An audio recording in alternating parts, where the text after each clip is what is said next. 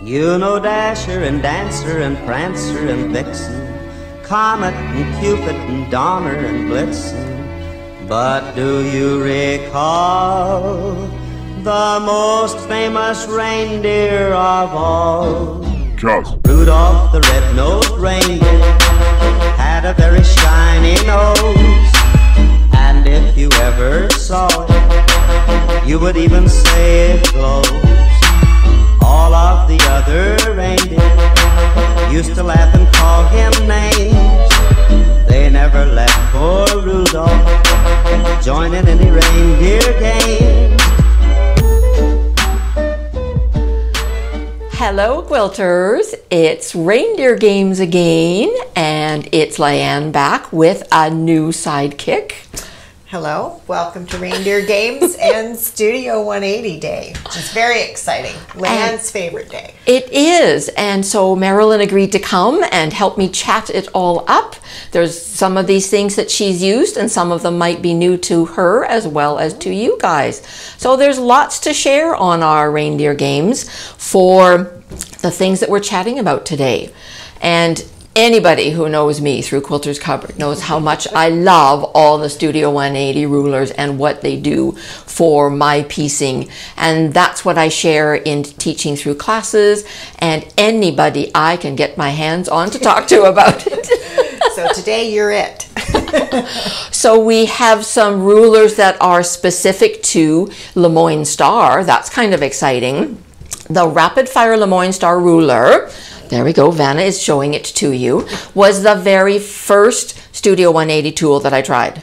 Nothing like jumping right off the deep end. That's me, sink or swim. I'm just going to go for it. And been in love with the stuff ever since. And there are so many things that you can do with that one tool. It is a really good one. I've used the Lemoyne Star one for quite a few things. I've made Christmas tree skirts and table runners and little blocks to put into Christmas stockings, all kinds of things. And the ruler, and we'll talk about the technique sheet, enables you to do them in any size, and then there are all kinds of variations too.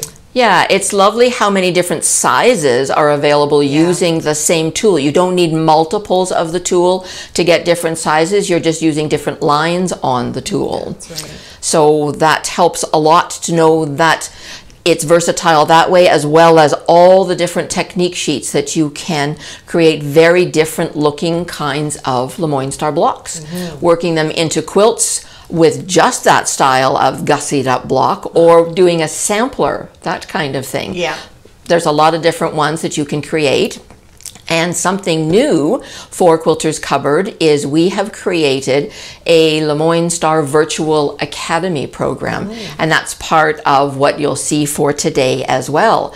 I came in and made a separate video for all of the different Lemoyne Star techniques that you can create very different looking kinds of blocks. And mine will be put together into a sampler quilt. But I walked through all the different ones, right from the cutting, the sewing, the trimming, all that kind of stuff. So it's going to be very cool for everyone to see if you really want to deep dive into Lemoyne Star, and especially if you're not local to Quilters Cupboard, to be able to come in for a class. Anywhere, Exactly. That kind of thing is available to you for as long as you want, as many times as you want, and really get to see them all. It's a great resource. Yeah. So we'll see how well that goes over for everybody, but I hope you all give it a chance and enjoy taking a virtual class.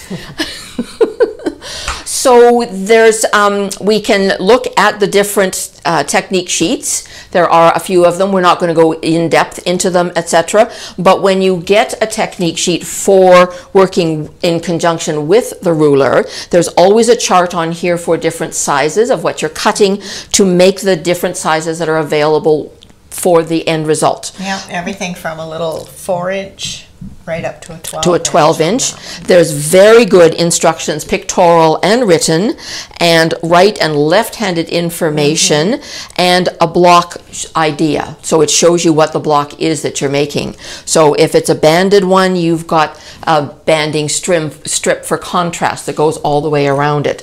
The blazing is one of my very favorites because it's got diamonds within the diamond shape. And again, a chart for, in this case, you can go all the way up to a 24-inch finished block, which is very cool. You're doubling the size of the lines on the ruler. Make a few 24-inch squares. You've got a quilt pretty Yes, quickly. you do. Exactly. Lemoines as triangles, and then you can make basket blocks and half different colored, kind of like a log cabin with your negative dark and light juxtaposition, that kind of thing. Fussy cutting using the top end of the ruler. Oh my. That's a very cool effect if you've got a cardinal that you want to fussy cut, or if you're making an I Spy quilt, or a kaleidoscope kind of block where you want the same thing to spin all the way around. Wow. That's utilizing not only the pointy end of the ruler, but also the top end of the ruler. Use every part of it. You paid for the whole thing, right? That's right. The Liberty Lemoine is very cool with strip sets, creating a stripe kind of look. The Starburst Lemoine has a split across the center of each of those diamonds. Creates another very different kind of look. Look very circular. It does. It gives it a curving kind of effect to it. This was the newest technique sheet that she made for the Lemoine Star Ruler. The strip piece is similar to the Liberty, but looks a little bit different, and you can use your strip piece components in a different kind of fashion. So all of those are the different Lemoine Star related technique sheets, and they're all part of what we're showing today, along with some other notion-y kinds of things, and they're equally invaluable with everything Studio 180 related. For Studio 180 quilts or any quilting that you're doing. These are great ideas. You want to talk about the notions? I think so, yeah. Okay. Well, I'll start with Invisigrip, which is a great product. If you don't have the Quilters Select rulers, which we highly recommend. We do, because they don't move. But if you want to turn your other type of ruler into a ruler that really sticks to where you put it down, the Invisigrip is great. It comes in a sheet. You cut it to size, put it on the back of your ruler, and it really gives it a good grip. Yeah, it doesn't leave any kind of residue on your ruler. It's just a little cling, and then you put it on the back, and when you put pressure from your hands down on it, it really helps to stop it from slipping. Yeah. And it also means you don't have to, it's not as much force for your hands too. So if you have any arthritis or stiffness in your hands, it's very helpful. Yeah, exactly. Yeah. The pretty colored different Quilter's Magic Wand. This ruler is exactly 1/2 inch wide. It's got a laser line that's right down the middle, and it's great for when you have to mark seams that are 1/4 inch away from the center of, you know, a block that you're marking for half square triangles or anything, corner to corner, or if you are marking some lines and you're going to be trimming away a corner, and so you want to do a second stitching line and give yourself a half square triangle or whatever the shape may be already sewn, then you can use that to mark exactly 1/2 inch away, that kind of thing. There's a lot of different patterns that comes in very handy for, including lots through Studio 180 Design. And then we have the sewing edge tape, and this is great for putting on the bed of your sewing machine, and it gives you a guide. So if you have trouble with your seams, they go a little wobbly, and I'm not saying that you're drinking too much wine when you're sewing. If you put that on your machine, it just gives you a nice smooth guide to run your pieces. It does. I'm always just guiding my fabric right up to the edge of that, and then it stays right in the right position on the edge of my foot. I don't have an edge along the edge of my presser foot. I find sometimes they can move a little bit, whereas this is just, it's always in the same spot. It's got a really good stick to it. It's got an adhesive on it, so it stays in position on the bed of your machine. This is not designed to go on top of your rulers at all, because it will leave a little bit of a sticky on your ruler, but it works really, really well. And there is a free video on Marcy Baker's site for showing how to line it up on your machine. To get it just that perfect quarter of an inch. Exactly. And every machine is different, so you need to line it up spot on with your foot, your needle position, all that kind of thing.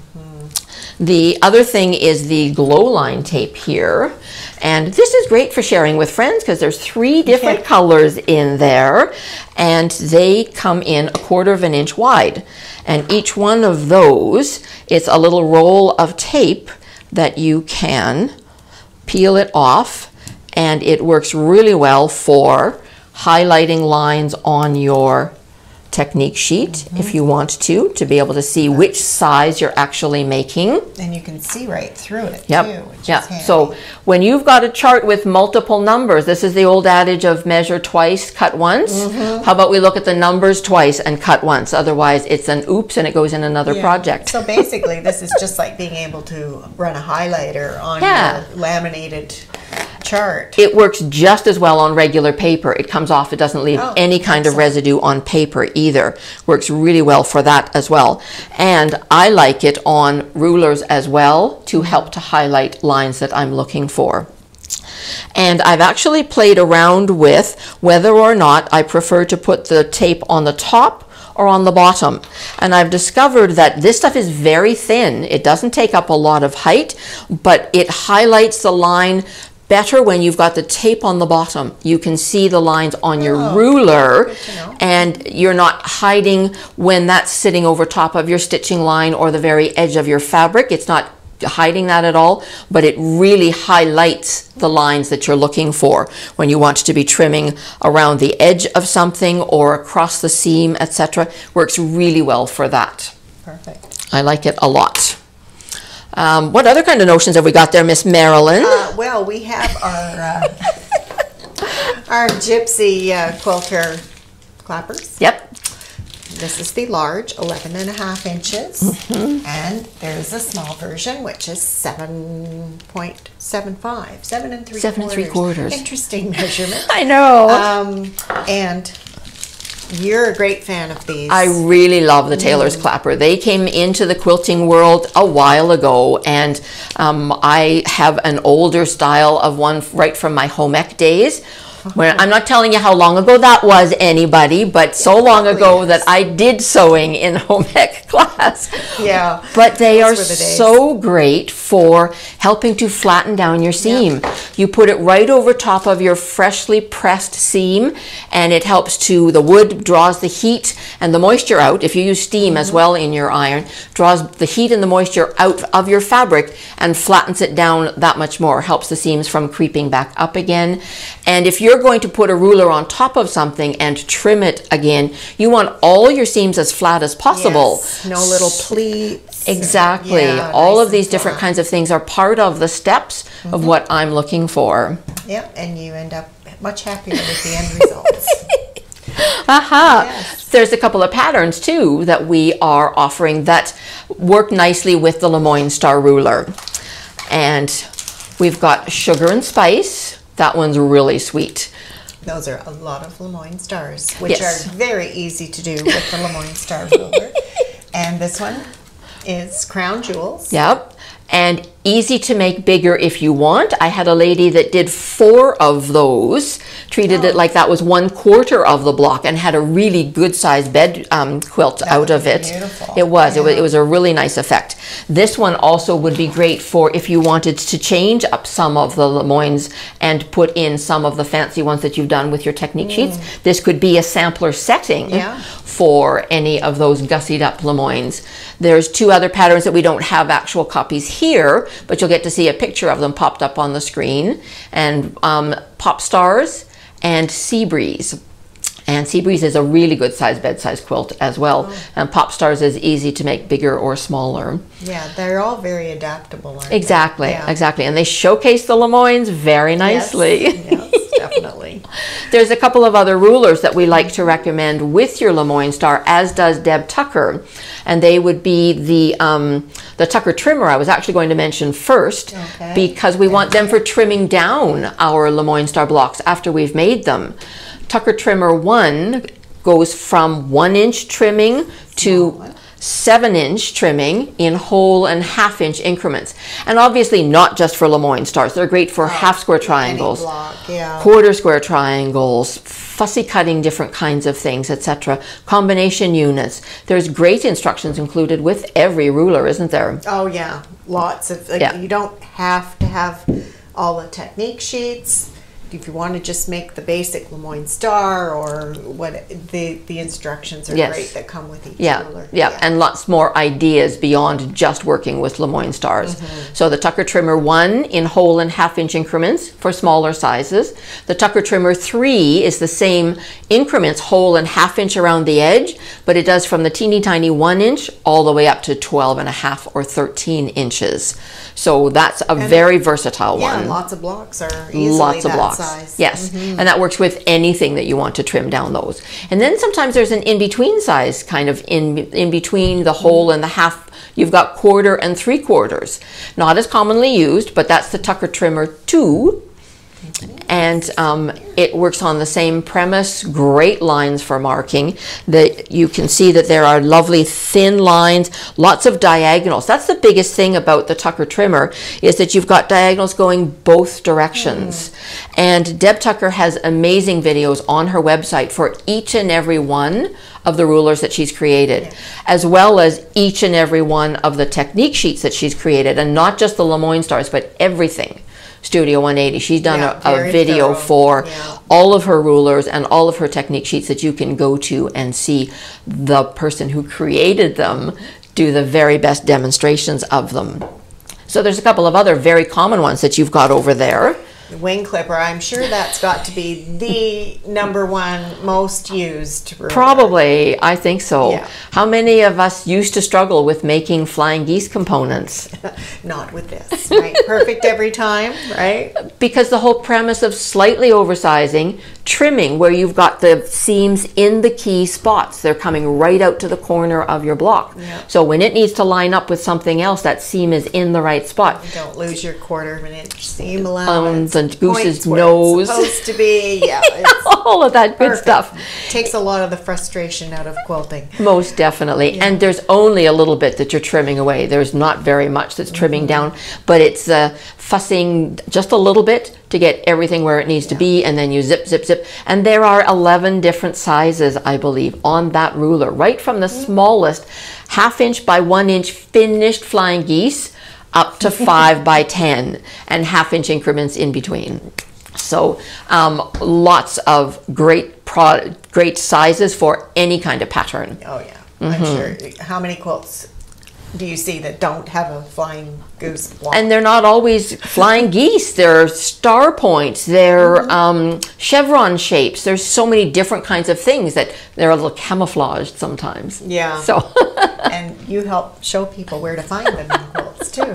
I do. I really like to do that. And one that's near and dear to Marilyns' heart now. This has become my favorite lately. It's the square squared ruler, and it's to help you make economy blocks. And I got a little carried away. I started making Christmas decorations, and you can see some of them on the tree behind us. I've made like probably 200 of them, and there will be a demo video on how to make those, and Tammy will put a link in this video to that, so you can watch that if you like. And to make them, I use this technique sheet that goes with the stack square ruler, or the square squared ruler, which is called Stack Squares. Remember we were talking about how there's a chart with all of them.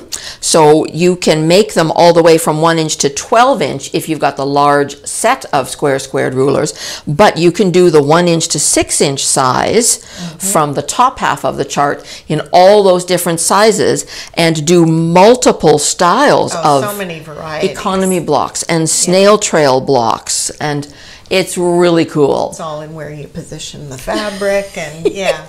And it's the same premise. Everything is slightly oversized so that you've got a little bit to trim, and it puts all those triangles in the right spot. Yeah, they come out perfectly every time. I love making economy blocks in the stacked squares, etc. And Square tool is a go-to favorite for me as well. Heck, all of the Studio 180s are go-to favorites for me. Don't make her pick a favorite. It's like picking a favorite child. Can't do it. But lots of them are amazing. They've been in our Block of the Month programs through Quilters Cupboard that I've been fortunate enough to be able to share with quilters through selling kits in the store, helping people choose from their own fabrics for the Block of the Month. Last year we did Luminous. You can still get a copy of the videos for that if you're interested. That is a program that's still available. This year we are doing the Fair Isle quilt, written by Deb Tucker of Studio 180, so no tuckerizing required. And we've got a little sample of the fabrics here for the newest kit that we've pulled together for this. Gorgeous. They are fabrics from Laundry Basket Quilt. Adita Sitar designed her very traditional, that what she's known for is blues and creams. And these are just gorgeous fabrics that we've pulled together into a kit to make this pattern, but in cottons and a different kind of colorway. And Tammy Baker, who works with us here at Quilters Cupboard, is making this quilt now, and we've got some samples of her pieces to just give you a little bit of a taste. So when we were extolling the virtues of the wing clipper, look at this amazing row of flying geese blocks, and they are so beautifully done. So beautifully done. The colors and the fabrics are amazing, and there's a few of them in the quilt, as you can see. It's designed like a medallion, so there's a center block, a real stunning one in the center, and then there's rounds and rounds of border pieced components that go around beyond. And flying geese are a couple of them, and you gotta know there's some Lemoyne stars in there. Gorgeous. So the blues and a really pretty sagey green, and it's just the steps are so amazing and so well done between the pattern and her ruler instructions. There are amazing ways of helping you walk through the various steps of what you're doing. And I also have done a virtual program for this as well. And anybody who's picked up one of these kits is just starting on it. So block number 1 is just coming out very soon, and you can still tuck into the program. If you want one of the kits, obviously, then your blocks are going to look like these. They're going to be amazing. And you can have me helping walk through each and every month the steps that we're doing, but you also still have time to sign up for the program with your own fabrics as well if you want to do that. It's available for anybody at any time to get started on. But then when you see the center block for this quilt in these fabrics, you really get a feel for how gorgeous the fabrics are. It looks very different from my batik version that was done just like what the pattern is done in. But and stunning. It's this is the Blazing Lemoyne. This is the one that I said can go up to 24 inches. That's not how big this one is at the moment, but you can get a feel for it can grow even bigger than that. Beautiful. And it's a very fancy block and beautifully done. Miss Tammy, we're all very impressed. There's half of another one. Yeah, there's a part in the quilt where you're doing some half blocks that are framing around the center. Right, so that would be the half. So some of these blocks are using all the different fabrics to get you an idea of what they're going to look like. And one more round. And I recognize another Studio 180 component there, the corner beam. Yes. Yep. That's on either end, and then some more half Lemoines. So the Lemoine Star ruler is most definitely one that really comes into play in this block of the month, but you also use the wing clipper and the square squared and the corner beam and the tucker trimmer. So lots of people have those from other projects that they've done or classes they've done with me, or perhaps from the block of the month that we did last year. Right. And maybe just one or two new ones to add to your toolbox. Great way to use the ones you have and add some new. Most definitely. Yep. Get an idea of just how versatile they are for so many different kinds of things. As I mentioned, on the Studio 180 website, there are videos for all of the tools to see them in use. I also have had a lot of fun over the past year doing a series of videos for Quilters Cupboard called the But Wait, There's More series. Showing you all the exciting things you can do with all these rulers. They're great too. Expanding a little bit more on them as well. So certainly the basic cutting instructions, but also how much more, how many other different kinds of patterns. And that's what I'm all about, is how many more things you can do with them, and converting some new people, swinging them to the dark side. One by one, she's getting everybody into it. That's right. It didn't take too much arm twisting, did it, Marilyn? Definitely not. And you did your Lemoines a long time ago. Yeah, I started doing those quite a while ago, and then it's just in the past year I've gotten into the, well, I wanted to make these ornaments, and so I messaged Leanne and I said, I bet there's a ruler that will help me make these, isn't there? And she says, yes, what you want is this ruler and this technique sheet. And she was right. And there she went. She's gone and made over 200 of them, you said. Way over 200, I think. Yeah, I've lost count. I think that means it's working for her, folks. I guess, yeah. So I think that's everything. Did we get everything for today? I think we've covered everything that we are focusing on today. On the table. Everything that's on special for this day of Reindeer Games. Be sure and look through all the stuff that's listed. Check everything on the links, etc. And also make sure that you tuck into your cart what you want today. Because my understanding is that, as per usual, it's offered on these special prices for today's date. Right. And make sure that you get that into your online cart. And then everything will be ready at the end of Reindeer Games. Yes. A little while after that. Yeah. But we've had great fun today, haven't we? Yes, we have. Sharing all of this. And we've been relatively well behaved. Yeah, relatively. Yeah. But nobody thought it was possible, but we did. Great fun to see everybody as you come in for Reindeer Games. Thanks for your support all throughout the year of Quilters Cupboard and everything that we do. And certainly we wish everyone a very Merry Christmas with your family and friends. And take good care. Merry Christmas. Thanks. Merry Christmas.